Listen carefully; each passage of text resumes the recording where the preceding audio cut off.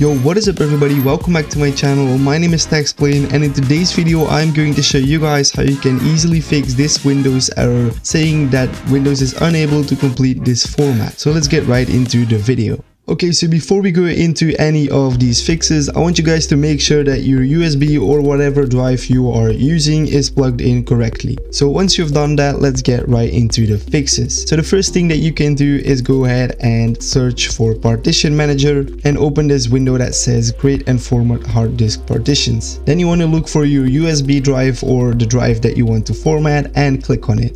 Once you've clicked on it, it will pop up right over here. As you can see, mine is F and it says F, the letter F over here as well. Then you want to right click on this and click on Properties.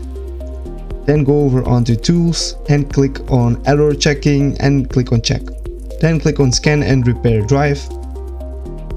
And once it says your drive was successfully scanned, close out of this and close out of this. Now what you want to do is right click on this partition and click on Format. In volume label, you can choose whatever you want, and in file system, you want to select FAT32 or NTFS. I'm going to select FAT32 and select Perform a Quick Format. Then click on OK. Click on OK once again. So if this didn't work for you, close out of this. And what you want to do then is go over onto the Windows search bar and type in Run. Open this and then you want to type in disk part.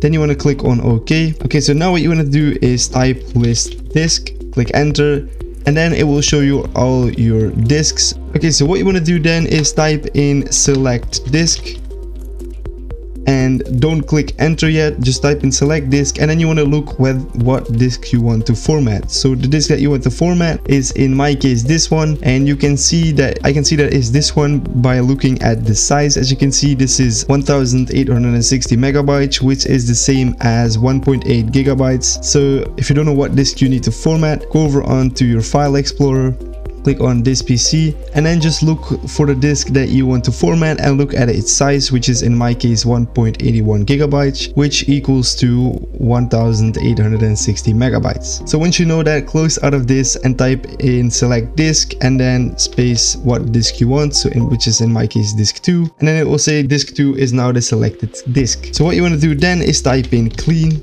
Then this window might pop up. Please insert a disk into USB drive F. Just click on cancel. What you want to do then is type in create partition primary and click enter. If it says DiskSpark succeeded in creating the specified partition, what you want to do then is type in active and then type in select partition 1. Click enter and then you want to type in format space fs equals FAT32 and click on enter. Now you want to wait for this process to complete. It might take a while. Just leave it on here until it says 100% complete.